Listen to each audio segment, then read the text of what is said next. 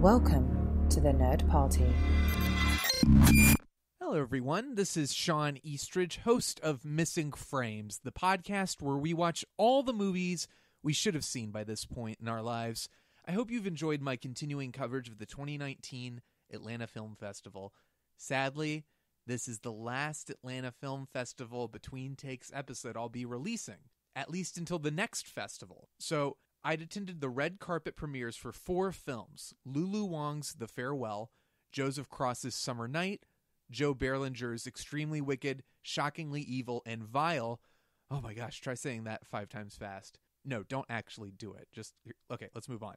Finally, the last film was Dan Madison Savage and Britt Poulton's Them That Follow. I was able to get red carpet interviews with all these filmmakers, and I really wasn't sure what the best way to release them would be. They're so short, and I didn't want to bombard you guys with 4 or 5 3-minute episodes. So here's what I decided. We're going to do one big compilation, all the red carpet interviews in one supercut. I'm going to give little introductions for each one so you're not confused. But you know what? Maybe you're just going to be confused no matter what. Maybe you are a confused person in general, so no matter what I do, it's not going to help. That's on you. So let's just kick things off with the festival's opening night presentation, The Farewell. I talked with the writer and director Lulu Wang about bringing this very personal story to the big screen. You can check out my full review on the Nerd Party blog, but let's get to that interview. Thank you for being here. Yeah. So this is your second feature, yes, which is super exciting. Yes. And what was the journey to get this movie made? Because I know it's a very personal story. Yeah. So what was that like trying to pitch that, and were there any struggles getting it to hear it to the big screen? Yeah, I mean, a lot. You know, it's I would say 100% Asian cast.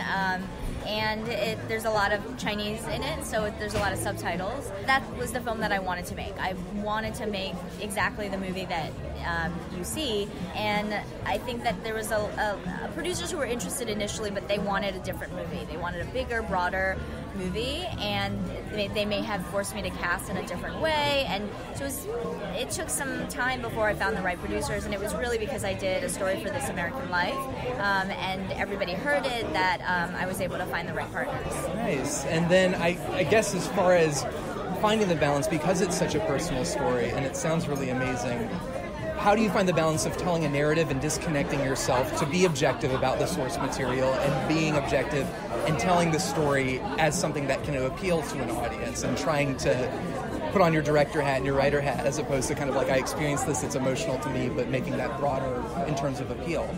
Yeah, I mean, I don't think I never necessarily went about it thinking, how do I make this appeal to people? It was always like, what's the emotional core of every scene, you know, and what is the movie really about? I mean, the movie's about Billy, who wants to have a cathartic goodbye, wants to say goodbye to her grandmother, and usually that means both people know that it's goodbye, but because her grandmother doesn't know, she's not really able to have a proper goodbye, and so then how does she handle that? Like, how do you say goodbye? And I just kept asking that question as I was directing the film and writing it as well, and just saying, because sometimes it isn't about a plot in a particular scene, but it's an emotional beat of how she's feeling when grandma says, I can't wait to throw you a wedding banquet, but deep down she knows that will probably not happen. Gotcha. Thank you so much. I'm excited to watch it. Thank you. Next up is Summer Night. I chatted with the film's director, Joseph Cross, its producer, Audrey Tommassini, and one of its stars, Hayden Szeto. If you aren't already aware, I did an extensive one-on-one interview with the 3 of them the following day, and it's tons of fun. You should definitely check that out. It's more of a deep dive into the film, so there's some spoilers, but no worries. That would be Between Takes episode 0.8. But all right, let's get to the red carpet interview. Tell me a little bit about what attracted you to this, reading the script, like how did you get involved, and what really appealed to you about being in this movie? I've always been a fan of coming-of-age dramas. I think it's such a staple it's such an American film, like about a bunch of friends that overcome a bunch of obstacles together. It's something that's like so American. It's like the oldest American story to me. And I've done a lot of coming-of-age movies, so naturally I was very drawn to it. I think coming-of-age movies really, it helps give people who watch it like perspective on their own life, which is, I think, the mission statement of any film is to like have you walk out of there with some hope for your own self. You know, and another reason is that I got to play a character that was not very put together, that was extremely flawed. It's also very fun, and it's not every day that an Asian American actor gets to play that type of character. Right. Like, he's kind of a screw up, which is rarely portrayed. But we do exist. So you're referring to yourself as a exactly. screw. So I'm proud that I get to represent that. You know, it was not easy, you know, being, you know, from a Chinese family saying that you want to be an actor. You know, you're definitely a black sheep. And talk a little bit about working with Joe, and I know he's right there. So yeah, Joe. Oh, Joe. Okay. Yeah. Well, he's such a great guy. Oh yeah, he's awesome. No, he was extremely easy to work with.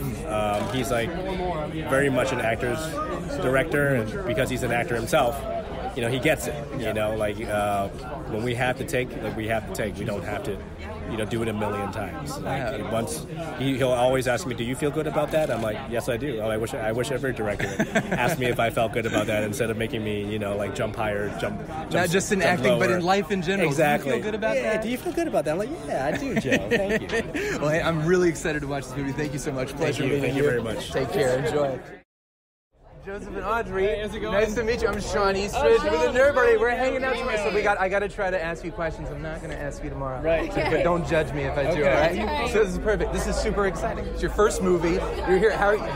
Take me step by step through how you're feeling right now, the emotions inside. I feel great. You know, it's funny. I feel more relaxed than I think I have through this entire process because we sold the film, we have distribution, we know when we're coming out, you know, so it's really just we get to come full circle back to Atlanta and share the film with so many of the crew members who worked so hard on it and other people from the community. And, you know, we're really appreciative of this city and this state, and you know, it just means a lot to be able to come full circle. What about you? How are you feeling? I'm feeling good? Great. Yeah, not to repeat what Joe said, but it's just really nice to be back here.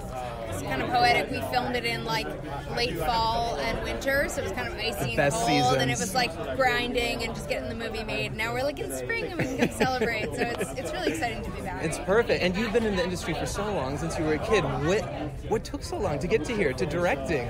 Yeah, you know, I think that I think when I first started like acting, it came from like making movies in the backyard, you know, that old thing everybody does that when they're 8, like, and then they go and make movies. And I think that I was working with really big filmmakers like really early on. Yeah. And that was probably made me like suppress this urge. It was intimidating to some extent. And then I don't know, I turned 30 and I was like, all right, you know, I've wanted to do this, I think, sort of secretly for a long time, and I finally started to admit to myself how much I wanted to do it, and then we just got to work and made it happen, fortunately. Nice. And how did you get involved? Because I know you were saying your friend Jordan wrote the script. Yeah. Did he send it to you and you were like, this is it, this is what I have been looking for? I mean, kind of, you know, he and I were exchanging material, and I read it and I was like, you know, I think you have something really special here, and this is pretty cool, and I feel like, you know, you could make this on a budget, and there's still a lot of heart here, and then from there we spent like 2 years developing the script, and then you just keep working on the script all the way through to, you know, all the way through the editing, and work on the script the whole time. So, and tell me a little bit about your influences and how that came through in the process. I think the script was really inspired by movies like American Graffiti and Dazed and Confused and Fast Times at Ridgemont High. So we just wanted to do something like that. We felt like nobody had done anything like that in a really long time, and we wanted to give it a shot. And it was like about keeping the pace of those movies, because there are, you know, you get a sense of the characters quickly, but you're also moving through the story. So that's always the task when you're writing and developing something, is to keep it moving and not, you know, get too lost in people. Because when you have a big ensemble cast, it's really hard to get everyone's character across, and we hope it does in the time that you have to then also tell the story. So I think it was accomplished very well. So, well, we'll chat more tomorrow. Thank you so much. Congratulations. I'm so excited. Thank you. Now, this next one was a group effort with me and a couple other awesome critics at the festival. Joe Berlinger was in a big rush. There were tons of people out. Everyone loved Zac Efron. So it was me and these two other guys kind of bombarding him with questions. And again, this is in regards to his film, Extremely Wicked, Shockingly Evil, and Vile, starring Zac Efron and Lily Collins.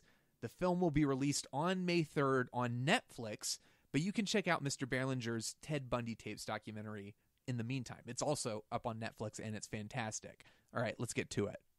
So why did you want to make this film? Well, I think the lessons of Bundy can't be overstated, which is that people who you least expect, who you often in most trust often are the ones who do the most evil in life, whether it's a priest who commits pedophilia and holds mass the next day, or a pharmaceutical CEO of Purdue Pharma who tells his sales force to repress the addictive nature of OxyContin.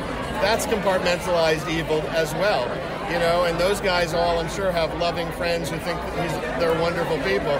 Same thing with Bundy. Bundy was a charming, good-looking guy, and the first thing I did before I made this movie was I talked to both of my daughters, who are college-age, very smart women who are in the prototypical Bundy victim age, and neither of them nor their friends really knew who Bundy was, and so I felt like telling the story using a teen heartthrob of that generation will send a message to younger people that, you know, just because somebody's in a position of trust, don't trust until you really know. You know, that's really why I made the film.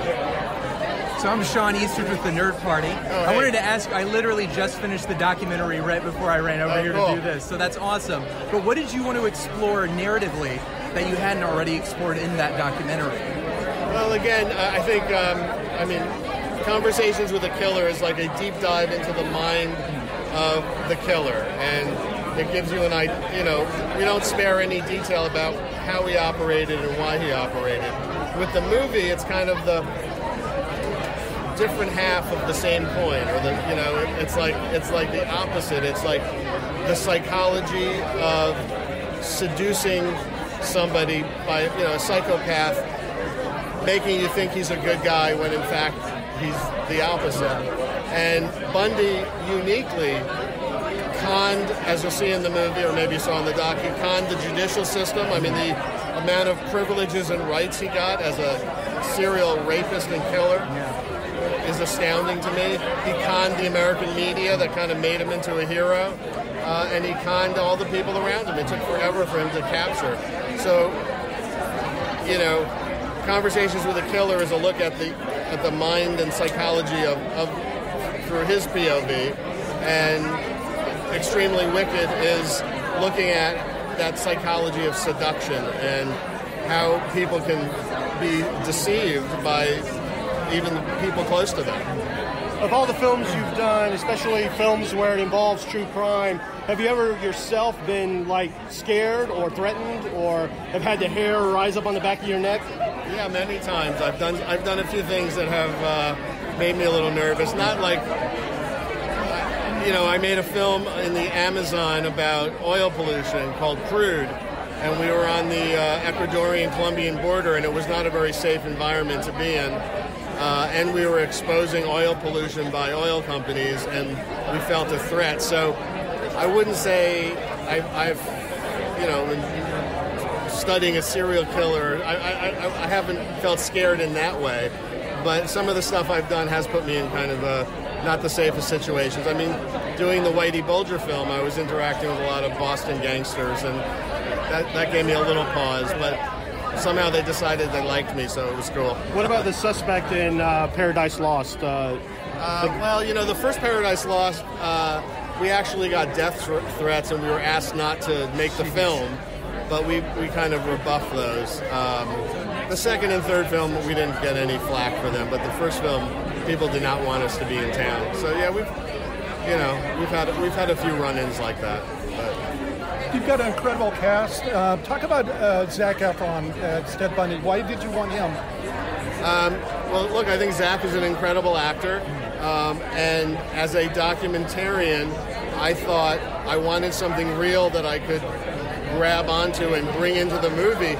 And playing with Zac's real-life persona as a real heartthrob for a certain demographic, that is who Bundy was to a certain group of females. And the idea that I could take that, and Zac was willing to turn that image on his head, and part of his profile of who he is in real life, bring that into the movie, I thought was great for me. Now, if I didn't think he had the acting chops, you could dismiss that as a stunt casting. But I think I hope you'll see that he's done an amazing job and really inhabited the role. Now, last but certainly not least, I spoke with Dan Madison Savage, a young filmmaker who, with his creative partner Britt Poulton, wrote and directed the upcoming film Them That Follow, which stars Olivia Colman, Walton Goggins, and Alice Englert. Oh, God, I hope I said that right. I'm so sorry. Alice, if you hear this, I promise you're fantastic in the film, and that my butchering of your last name is no reflection of your talents. So the crazy thing is, this was Dan's first script and his first feature as a director. It's insane. So we talk a little bit about that and how he got this cast together. It's pretty cool. Let's get to it. Sean, nice to meet you. Congratulations on this first feature. Yeah. So tell me, what sparked it? Why this movie? Why did you decide to go with this as your first effort? As my first, truly, this is the first screenplay I ever wrote. Oh, wow. So, no big deal. So, I have to be honest, I didn't necessarily expect to end up directing this. And going to Sundance, now being here at the Atlanta Film Festival. But sometimes life takes you by surprise. I really thought that I was the only one that was interested in Pentecostal snake handling, and it turns out that I was wrong. So really, this is a film about faith and family and what happens when those two come into conflict. And I think that that at the end of the day, even though this is a very extreme and at times bizarre religious community, everyone can relate to that. Everyone can relate to what happens, when you might not agree with a family member. Gotcha. Is this the first thing you've ever directed? Have you done shorts and things like that? I did a short film, yes. Okay, so yes. What was it like making the leap to feature, and this being such a huge thing? We're already talking about the amazing cast and things like that. Just talk a little bit about diving into that. What was that like? It was incredible to have a partner. My dear friend Britt and I wrote this together. We directed it together.